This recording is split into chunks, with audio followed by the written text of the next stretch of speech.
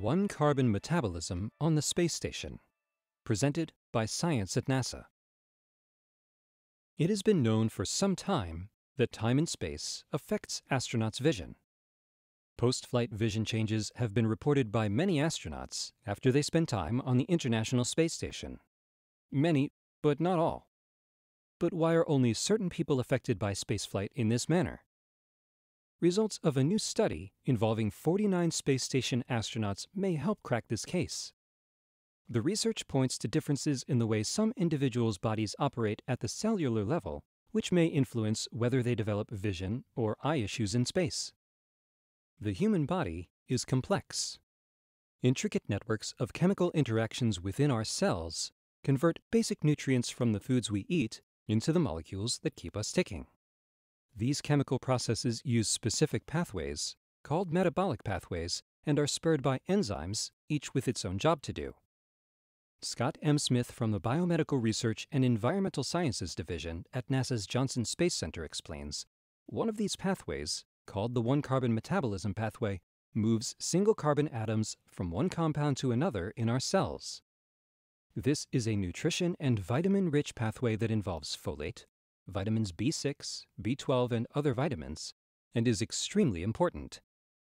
In the one-carbon pathway, enzymes help by pulling a single carbon atom from a folate or other carbon donor and attaching it to an amino acid, thus converting it to a different amino acid.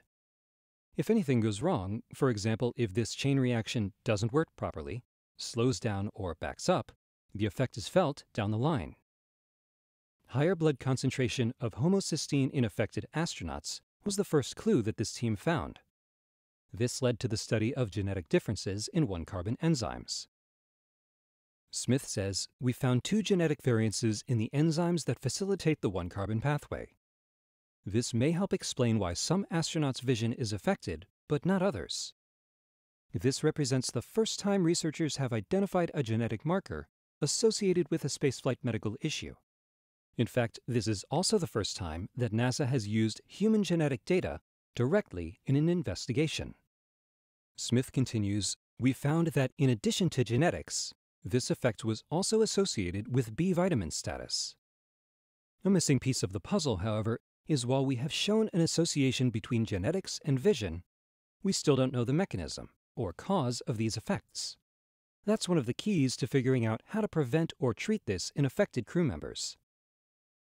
This could be important on Earth, too, because differences in these same enzymes are associated with the occurrence of cardiovascular disease, stroke, and other medical issues. We are also performing research to identify similarities between characteristics of astronauts with vision issues and women with endocrine system disorders, specifically polycystic ovary syndrome or PCOS. This beginning research is needed to document a possible tie between astronauts with vision issues and women with PCOS.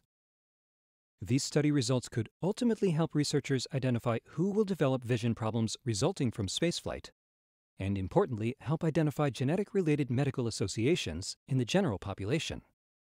Scientists looking at this problem from different perspectives have more research to do before coming to a consensus. Smith notes this study merely scratches the surface toward understanding the genetics and apparent associated relationships. For more from the International Space Station, go to www.nasa.gov/station. Stay tuned for updates about vision in space from science.nasa.gov.